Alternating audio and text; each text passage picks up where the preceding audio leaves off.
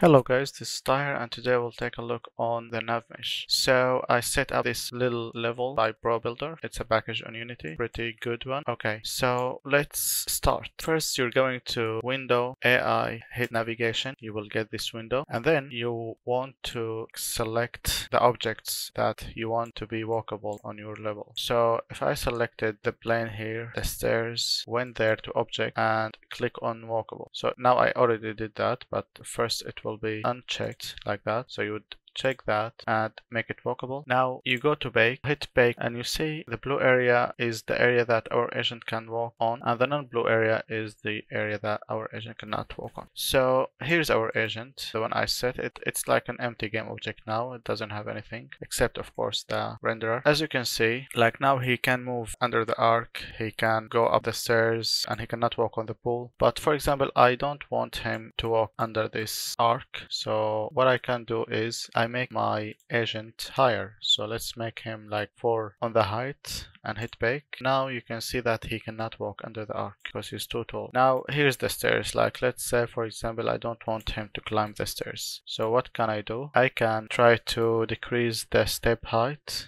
and make it low, like 0.2, and see. Yes, as you can see now he cannot go up on the stairs. And the last thing, I want him not to be able to go on this ramp. So what I can do is decreasing the max slope, make it 20. And as you can see, now he cannot go on the ramp. And you can read more about that in this Unity documentation and tells you more about this stuff. Okay, let's set up our agent here. I select the agent, go to Inspector. I will add the NavMesh agent and I'm going to add a script that I wrote. I'm going to show you now. I called it AI movement. I'm going to create a sphere for the target for our agent and I'll make it a bit smaller, 0.3. I'll make it is trigger, but this is not important. It's just that our agent doesn't collide with it. Now in the script I added to the agent, I'm going to double click just to see what's inside. It's a very simple script. So I made a transform serialized field. It's the target. Then we have NavMesh agent and here we can use AI instead of doing this. So you can do it both ways. In the awake function, getting the component of the NavMesh here, and then in update we are calling this function that is setting the destination of our agent to the position of our target. Okay, now I'm going to drag the sphere to the target here and I'm going to hit play. As you can see, our agent just went to the sphere. As you see, avoiding the obstacle in the middle. It cannot go through the arc here. He cannot go up on the stairs because I already changed the settings so he cannot. But let's now change the settings again.